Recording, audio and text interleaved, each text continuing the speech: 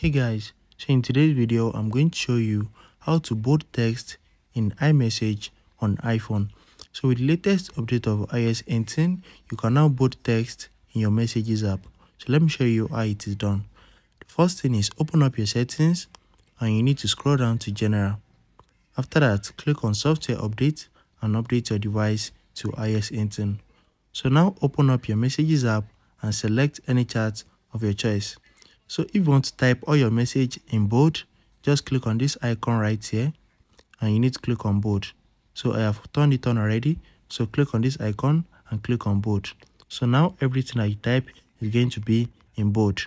So if you don't want to type in bold again, click on this icon and just remove the bold. So now if you type, it's not going to be in bold.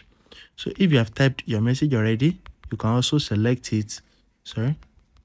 So if you have typed already, you can just highlight it. Just highlight the message that you want to bold. Click on this text effect icon. If you can't find it, you can also click on this front arrow and you're going to see text effect.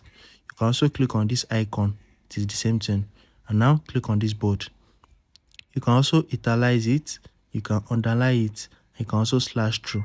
As you can see, it is very easy to do. So if you found this video helpful, smash the like button and subscribe to my channel for more amazing videos like this. Thanks for watching.